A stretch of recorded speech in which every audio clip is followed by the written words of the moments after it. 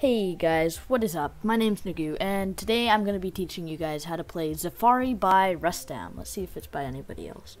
No, just by him. Okay. For this very beginning part, it's very easy. Just memorize how to do that. Click those very quickly, and if you want to get a coin, you can jump and hit that red orb right there, which has an X over it, and you can do this wave part and get this coin.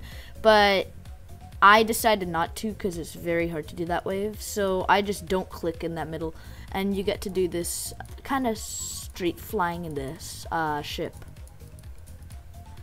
This little next wave part is probably that makes people quit on this level the most, but it's very easy if you understand how to do it and put time and effort into it. So you want to go down, up, and then you want to have very little clicks when you're doing this. So you're going down, up, and very little click, and then you go back down, 2 little clicks, and 2 more clicks, and hold.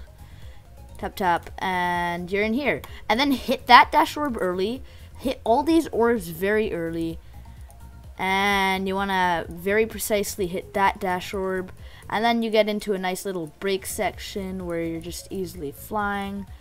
And then you're into this duel. This duel is very easy.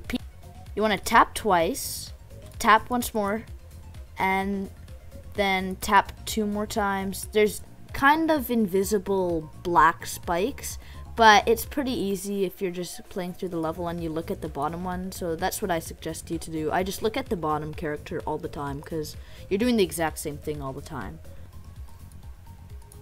And then you're off into this ship part.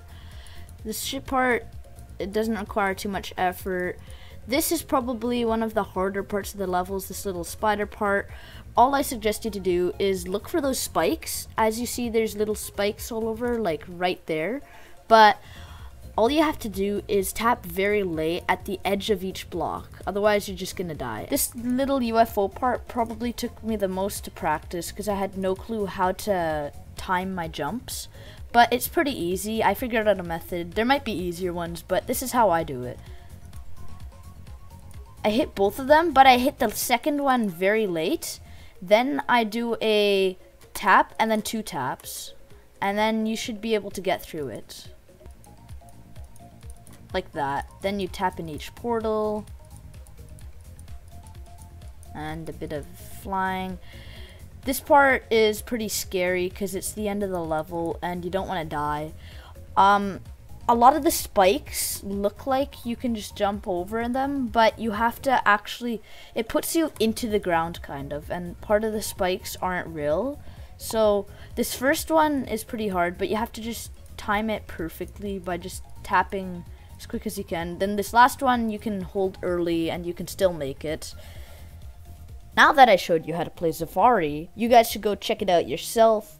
Before you guys do that, keep on watching and see how I beat this level. That way you get a better understanding of how to beat this. Enjoy.